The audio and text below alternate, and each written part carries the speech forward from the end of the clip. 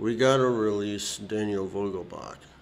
Even though I loved his highlight reel against Garrett Cole, that home run, still remember very fondly.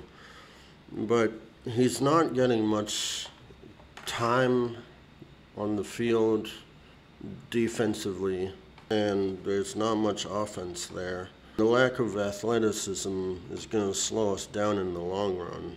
I think we should call Spencer Horwitz up because he killed it in spring training, killed it last year for the short time that he was with us.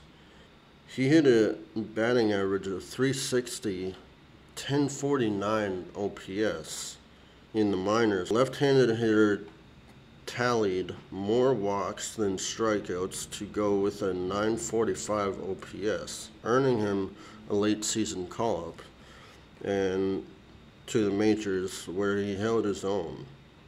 And he can play the outfield, any position really. If we want to be a winning team, we need good hitting.